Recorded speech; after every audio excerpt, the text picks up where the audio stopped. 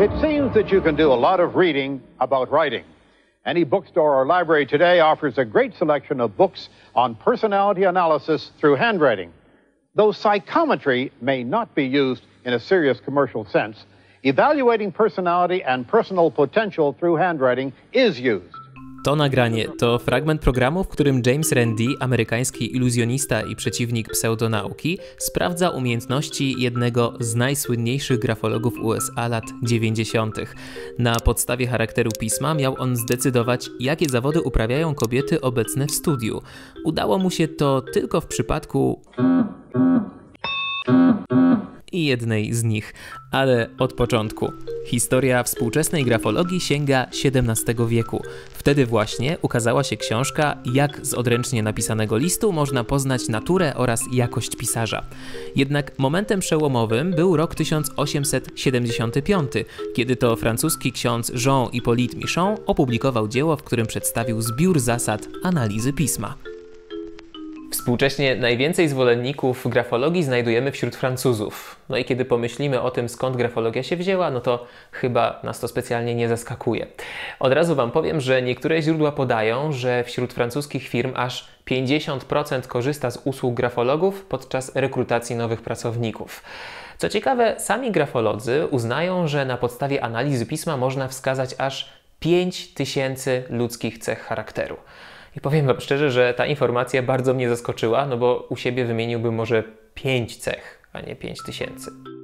Ale żeby poznać osobowość piszącego, należy poddać analizie między innymi takie cechy pisma, jak wielkość liter, ich szerokość czy kształt. W przypadku niektórych z nich badane są także wygląd oraz położenie kresek oraz kropek. Ważne są również pochylenie pisma oraz połączenia między literami.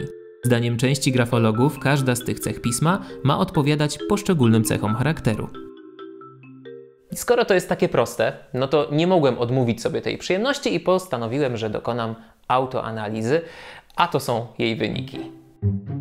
Do eksperymentu wybrałem tekst, który wykorzystali także badacze skuteczności grafologii. I jak się okazało, jestem osobą, która chce, aby inni ją dostrzegali i rozumieli. A to dlatego, że litery, które stawiam, są dosyć duże. Jestem też przyjazny, impulsywny i emocjonalny, bo moje pismo pochylone jest w prawą stronę.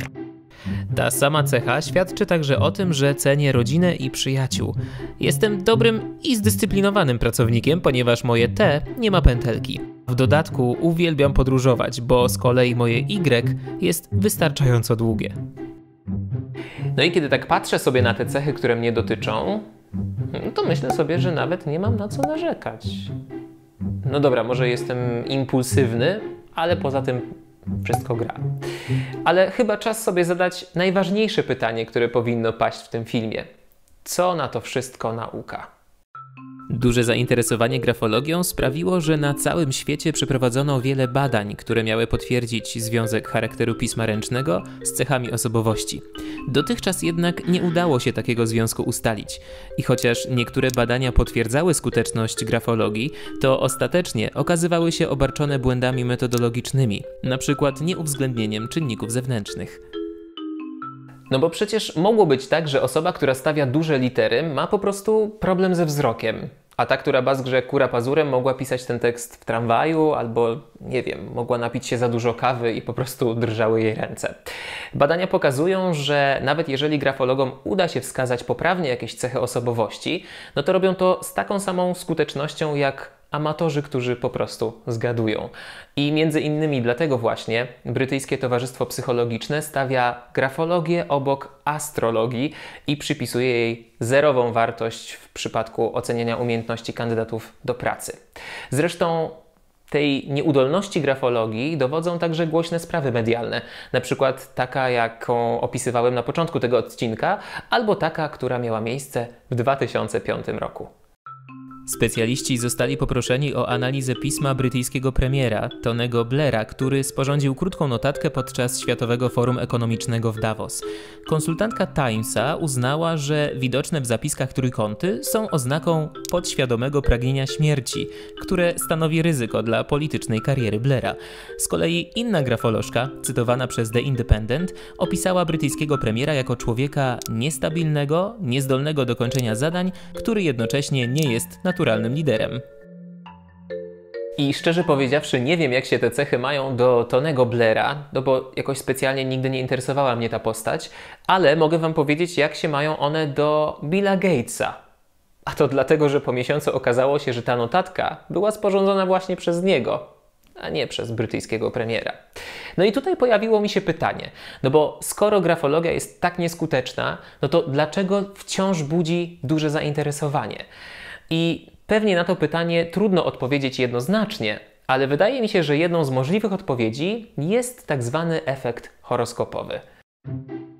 Polega on na tym, że chętnie przyjmujemy za bardzo trafne opisy swojej osobowości, które tak naprawdę są opisami dwu- lub wieloznacznymi, bardzo ogólnymi i mogącymi dotyczyć większości ludzi. Przy okazji ignorujemy to, co nie pasuje do naszego wyobrażenia o sobie. Efekt ten nasila się, kiedy wiemy, że analizy zostały przygotowane specjalnie dla nas, a ich opracowaniem zajął się specjalista. I znowu patrzę na tę analizę, której dokonałem trochę wcześniej, no i tak sobie myślę, że właściwie większość z tych cech może dotyczyć większości z was. No bo kto z nas nie chce być dostrzegany i rozumiany? Kto nie ceni rodziny i przyjaciół? Albo kto nie szanuje dyscypliny pracy? No nawet jeżeli wśród was jest 10% takich osób, to już jest naprawdę bardzo dużo. Ale słuchajcie, to jeszcze nie koniec.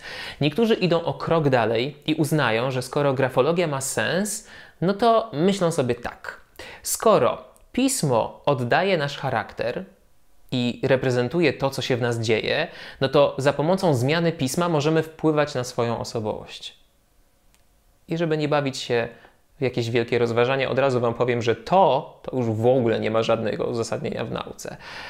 Ale żeby was tak nie pozostawiać w zupełnej beznadziei i żebyście nie odnieśli takiego wrażenia, że żadne badania grafologiczne nie mają sensu, no to powiem wam o czymś, co zajmuje kryminologów, a są to tak zwane badania pismoznawcze. Polegają one na tym, że należy sprawdzić, czy na przykład podpis złożony przez jakąś osobę jest złożony właśnie przez tę osobę, a nie na przykład inną. Czy podpis nie został po prostu podrobiony.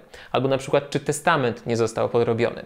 Sami eksperci niechętnie nazywają się grafologami, zresztą nawet niektórzy tego zabraniają, a to ze względu na to właśnie, że chcą się odciąć od psychologicznej analizy pisma.